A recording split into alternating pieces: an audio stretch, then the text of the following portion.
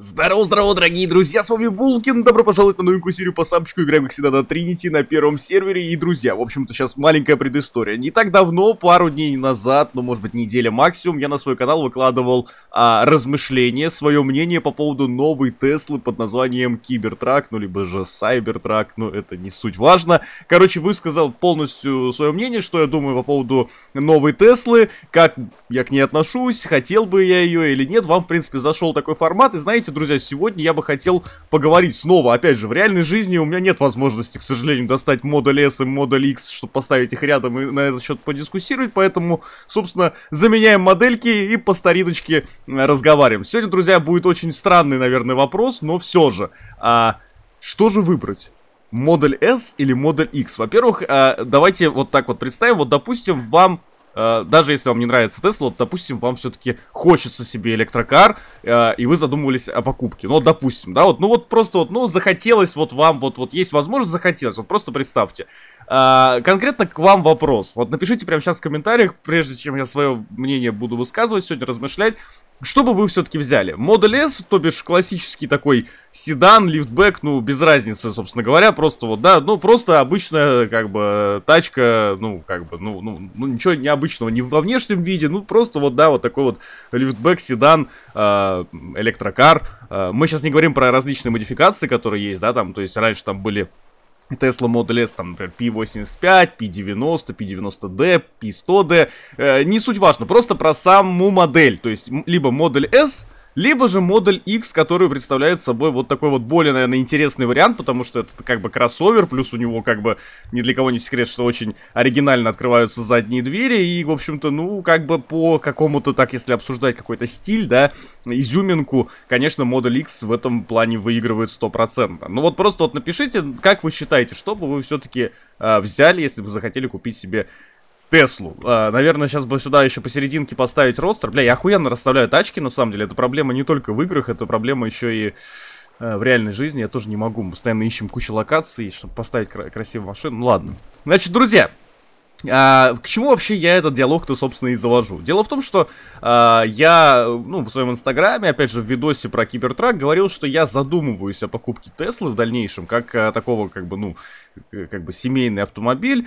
Потому что, когда я сейчас переехал в частный дом, я понял, что да, типа электрокары, и вроде как в России все эти там зарядки, даже банально, если обсуждать, уже развиваются, можно передвигаться, путешествовать, ну, если только по Европе, по России, я думаю, что какой-нибудь относительно там, я не знаю, Псковскую область, вряд ли вы рискнете поехать там, да, из Москвы, потому что по пути, возможно, что зарядок не встретите, но, как бы, в целом можно передвигаться, как тачка на повседнев, как семейный автомобиль, и вот, в общем-то, поэтому я задумался. Хотя, знаете, тут, опять же, забегая наперед, хочу сказать, что я вот, опять же, в видосе про Кибертрак про это рассуждал. Дело в том, что к этому мы все равно придем. То есть, с одной стороны, хочется это все, вот как бы, да, вот новшества все, типа, опробовать. С другой стороны, пройдет 10 лет, как ни крути, надо будет все равно уже, ну, блин, типа, будут люди пересаживаться на все эти электрокары и так далее. Поэтому, как бы, с одной стороны, хочется еще на каких-то машинах более-менее честных покататься, да, настоящих, с душой.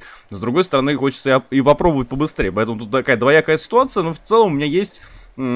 Такое мнение бытует у меня в голове, что, наверное, Теслу я бы хотел. Но вот для меня лично, честно говоря, стоит вопрос, модуль S или модуль X. Знаете, если бы вопрос стоял, например, про обычный автомобиль, типа, что лучше выбрать, кроссовер там или седан, типа, мне бы многие ответили, ну, тут смотря какие у тебя предпочтения, да, то есть, типа, если ты хочешь там, ну, машину повыше, бери кроссовер, ну, банально говоря. Но тут ситуация немножко другая. Сейчас я как раз попробую по этому поводу поразмышлять. Давайте начнем с Теслы Model X. Значит, что такое Tesla Model X, на самом деле знает, наверное, уже каждый, потому что, опять же, у нас есть Кирюха Варпач, который, в принципе, многое рассказывает про этот автомобиль, который у него находится уже в владении довольно-таки давно. То есть, ну... Мы не будем вдаваться в какие-то подробности, скажем только одно, что с недавнего времени не существует никаких P100D и P90D. И да, друзья, еще хочу сделать маленькую такую отсылочку, что какая-то база в голове у меня есть по поводу этих автомобилей, но где-то, возможно, я буду допускать какие-то, может быть, неточности, поэтому прошу прощения, это такой непрофессиональный взгляд, далеко не владельца подобных автомобилей, далеко не фаната, по крайней мере, пока что, то есть, ну, мне эта машина симпатизирует, но так, чтобы я фанател и изучал все-все-все и следил за новостями, такого нет. Значит, Tesla Model X с недавнего времени, точно так же, как и Tesla Model S, существует в двух версиях. То есть, вместо того, что там вот эти циферки, непонятные буковки писать, теперь есть у нас Performance и есть версия Long Range. То есть, что это означает? Performance — это более мощная версия, а Long Range — это более слабая версия, но с большим запасом хода. Хотя, знаете, я немножко не понимаю вот этого вот прикола, потому что запас хода на одной зарядке там увеличивается что-то километров на 30-40, ну типа это ни о чем, и как бы смысл брать машину реально слабее, нежели если можно взять машину намного мощнее, и как бы, ну и похер, ну 30 километров это ни о чем, было бы хотя бы 100 или 150, тогда можно было еще как-то, ну типа подумать, потому что разные задачи бывают у людей. Вот, как бы про Tesla Model X, что можно сказать? Ну, это действительно прикольный кроссовер, который смотрится, ну, может быть, в потоке издалека ты сразу-то не поймешь, что это, да, Tesla. Ну, я тот самый человек, который как раз, которому вообще по барабану, как машина выглядит, да, как она смотрится и насколько бабок она вообще, вот, как бы. Поэтому Tesla — это вот, ну, типа, мой вариант, потому что мне не нужно вот это вот выделяться за счет того, что у меня там... Типа, ну, знаете, ну, как бы ты покупаешь Lamborghini, например, какой-нибудь, или Ferrari, ты... Все, видно все сразу, как бы, и понятно. Я не фанат этого, поэтому мне, наоборот, нравится, как выглядит и Tesla Model X, и Tesla Model S. Ничего лишнего, минимализм, что внутри, да, то есть все прекрасно, огромный планшет, еще один экран вместо приборки, ну, как бы кнопочки от Мерседеса, ручки от Мерседеса, кто, если не знал, там всякие, да, вот эти фишечки, маленькие детальки, позаимствованные именно оттуда, то есть, ну, как бы вот такой вот салон, то есть там, опять же, есть несколько модификаций, есть вот такой 7-местный, есть еще, по-моему, там 6-местный, ну, короче, разные там вариации. Ну и, собственно, главная отличительная особенность, что касаемо, если уж мы говорим про какую-то такую изюминку, это, конечно, чайки, двери в виде, как, ну, вот это вот, ну, вы знаете, да, вот даже на экране у нас тут продемонстрировано, вот так вот у нас задние двери открываются наверх, это действительно прикольно.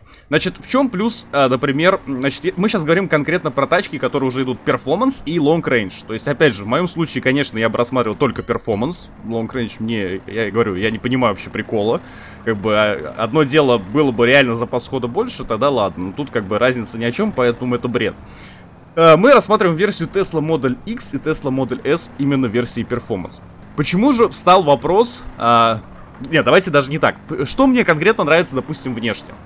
Наверное, я отвечу, что Tesla Model X, потому что, ну, как бы она... ну, выглядит прикольно, то есть это такой, мне кажется, самый необычный кроссовер, который можно только себе представить, который, вот, ну, как бы, вроде и какой-то, знаете, такой недокроссовер, ну, как бы с виду, да, то есть это такой, как будто большой хэтчбэк, реально, ну, может быть, это на мой взгляд, ну, то есть, как бы сразу, да нет, на самом деле, вживую, в принципе, понятно, что это классика жанра, друзья, ничего нового. Здравствуйте, привет, привет. В общем, друзья, все как обычно, согласен. Так, мы сейчас для красоты кадра вот так вот сделаем. Значит, то есть, в чем фишка? Значит, почему у меня вообще... Ну, то есть, мне, наверное, больше мне нравится Model X, потому что, ну да, он как бы... Норман Кортес, привет тебе, Оля Морозова тоже привет. Он как бы более такой, ну, с изюминкой. Model S, то есть, хотя, знаете, с другой стороны, вот Model S тоже симпатичный. Он тоже симпатичный вполне себе, на самом деле, хоть и очень неприметный, но если посмотреть на его, как бы, да, то есть многие там могут, на самом деле, вживую спутать, там, даже, ну, грубо говоря, и с Маздой, и с Мазерати. То есть, ну, смотря с какого ракурса посмотреть, реально очень, ну, издалека можно перепутать с какой-то другой машиной, которая, причем, будет, скорее всего, менее... по стоимости, да, там меньше стоить, то есть, ну, как бы Tesla у нас все-таки дорогой автомобиль, да, модельки, да, у нас тут большой тест-драйв, большой тест-драйв и большой монолог от меня. Так вот, значит, мне больше, наверное, симпатизирует все равно, хотя, знаете, это вопрос очень такой... спорный. Потому что обе тачки прикольно выглядят, то, как я вот прям люблю. Вот минимализм, вообще, без всякого лишнего, ну, вообще, то есть, ну, меня устраивает. То есть, что Model X, что Model S, просто в Model X есть какие-то дополнительные фишечки, она более такая уникальна чем-то. Вот, почему же я вообще спрашиваю, да, вот этот вопрос, типа, кроссовер, либо седан? Ну, типа, я же сам должен понимать, что меня больше интересует. Значит, вернемся к тому, зачем я вообще бы рассматривал себе Теслу. Как я уже сказал, это семейный автомобиль, то есть, ну, там, в дальнейшем, допустим. То есть, это именно та тачка, которую, если бы я взял, наверное, надолго, потому что гарантия там долгая, тачки эти ходят долго, как бы по обслуживанию проблем никаких особо нет. То есть, ну, в этом плане реально ее стоит брать не на 3 месяца, как я беру машины, и даже не на полгода, и даже не на год. То есть, это, ну, хотя бы 2. Ну, так вот, если, ну, это опять же не точно, но в мыслях примерно такая ситуация. Вот, и как бы там, ну...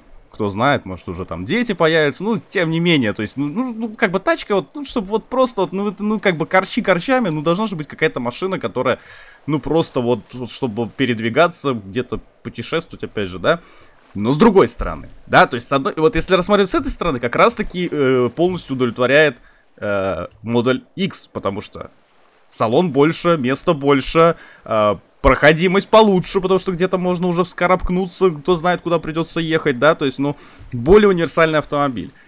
Но теперь мы приступаем к Тесле Model S. Чем же она, почему же вообще тогда, да, то есть, ну, как бы, по моим рассказам, то, конечно, Model X больше мне подходит, да, то есть, у нас тут, ну, как бы, Оля Морозова с этим, конечно, с этой маской CG, это вообще, конечно, просто кадр. Ну, так вот. Вопросов, типа, не должно быть, просто нужно брать Model X Performance, который, ну, там будет ехать 2.8 до 100, это прям хорошо для кроссовера, для электрокроссовера, ну, прям все замечательно. Но, пацаны, я же все равно контент-мейкер, да, и как бы понимаете, с одной стороны, ну, типа, брать Model X, которая есть у другого блогера, ну, окей, да, у меня М5 в 90, которая есть тоже у многих блогеров, ну, Tesla это более узкая тачка, и как бы, ну... Не знаю, мне кажется, это не очень интересно. А вот если была хотя бы другая Тесла, например, Model S, тут уже как бы все равно, это как бы другой автомобиль, да? Ну, Теслы, понятное дело, но это уже как бы все равно, это, ну, как бы, окей, там есть М5, М6, одно дело про М6 говорить, что другое дело про М5, ну, например. Так вот, значит, и это первый момент. Первый момент, то что... Нет, спасибо. Я слабо... себе представляю Булкина на Тесле с попугайчиком на плече, это прям такое. Ну так вот, как бы это первый момент, то есть контент как бы, ну типа, ну есть уже такое, да, типа это первый момент. Второй момент, опять же, что касается контента. Учитывая, что у нас Model X, она как ни крути больше, аэродинамика хуже, ну то есть это как бы такие банальные вещи, едет она, конечно же, тоже хуже, чем Model S, потому что сейчас Model S Performance... насколько мне известно, стабильно может ехать 2.6 до 100. При этом обещают какой-то рестайлинг или обновление, где будет добавлены по... То есть станет 3 мотора, если я не ошибаюсь. Спереди и сзади, по-моему, на каждое колесо по мотору. Это, конечно, честно говоря, на самом деле, если вдуматься, вы представляете, какая будет... Это же повлияет напрямую на управляемость автомобиля. То есть это прям будет вообще фантастика. Если рассматривать еще этот вариант, там вроде обещают даже 2.4 до 100, а может быть даже быстрее. Это вроде как в следующем году должно выйти. Вот, то есть, вы понимаете, это будет реально самый быстрый электрокар. Ну, если не выйдет Родстер, опять же, да. То есть это будет седан, который едет, сука, 2.4 до 100. И как бы в плане контента, опять же, он выигрывает, потому что, во-первых, Model S пока что, по крайней мере, ни у кого нет. И как бы... Зачем брать Model X, который едет хуже реально, да? Когда есть Model S, который едет на порядок лучше. Собственно, вот и вопрос. То есть тут, с одной стороны, если ты берешь Теслу, ну хочется как бы что-то уже так, знаете, ну по максимуму получить. То есть, и так ты начинаешь задумываться, нахрена мне этот кроссовер нужен? И типа, да и чё, Model S я ездил, вот у меня у кореша есть Model S, там вполне нормальное место. То есть, ну это как бы, да, вот как бы обычный седан, лифтбэк, там, ну опять же, да, ну то есть в котором, ну... по пространству в салоне там не хуже, чем в той же М5, например, да. Поэтому места достаточно, куда, в принципе, больше. То есть у меня там не огромная семья, по крайней мере, пока что, да, чтобы там прям места мне нужно было до хрена. То, что я там где-то буду карабкаться, это маловероятно и даже на иксе. Ну, Model X я имею в виду, потому что зачем это нужно делать, тоже непонятно. У Model S есть пневмоподвеска, которая тоже приподнимается, и как бы машина тоже может что-то там куда-то забраться при необходимости. И ты начинаешь думать, типа, ну нахрена реально Model X, если можно взять, ну, потенциально, я имею в виду, конечно, не прямо сейчас и даже не в ближайшем будущем каком-то. Если тем более выйдет вот эта версия, это будет разрыв. Даже сейчас версия Performance последняя, да, которая уже не называется там P какая-то 100D там и так далее. Вот именно Performance, который едет 2.6. Опять же, не стоит забывать, тут у нас погоня за геликом, что постоянно выходят какие-то обновления, которые тоже улучшают динамику автомобиля. То есть, это, ну, я думаю, ни для кого не секрет, что Tesla просто присылает обнову, ты обновляешь тачку, и она едет быстрее. Это типа норма. Вот, поэтому... Вопрос реально на самом деле открыт, потому что, я говорю, есть плюсы у Model X, есть плюсы у Model S, и конкретно в моем случае, я, честно говоря, не знаю даже, на чем бы я остановился. Наверное, все-таки на Model S, потому что в Model X нет необходимости, опять же, то, что я вам привел какие-то аргументы и примеры, в моем случае она мне идеально подошла бы, и как бы необходимости в Model X, ну, прям такой нет. Так что, друзья, вот такие вот дела. Пишите в комментариях, что вы думаете по этому поводу. Надеюсь, вам было интересно это все прослушать. Оценивайте видосик.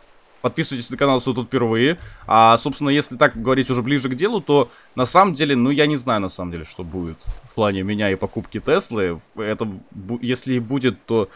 Бля, я не знаю, короче. Просто такая ситуация, вы же знаете, я не люблю покупать новые машины. И как бы учитывая, что вот какие-то постоянно грядут сейчас обновления, как бы да, окей. Сейчас появилась версия Performance, которых нету даже с пробегом, а я как бы новую брать не хочу, я хочу с маленьким пробегом взять.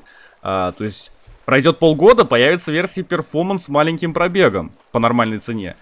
Но через полгода, возможно, уже появится та версия с 3 моторами, которую я тоже бы хотел, но она будет тоже только новая. Значит, еще нужно будет полгода ждать, пока она тоже упадет в цене. Поэтому такое, знаете, бесконечно. А потом, возможно, выйдет Tesla Roadster, которую, конечно, я бы тоже, ну, наверное, бы хотел бы.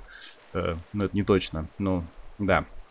Поэтому, друзья, ситуация сложная. Как все получится, хрен знает, даже загадывать не хочу. Но мысли есть. Но, опять же, возможно, меня все-таки оттолкнет то, что я...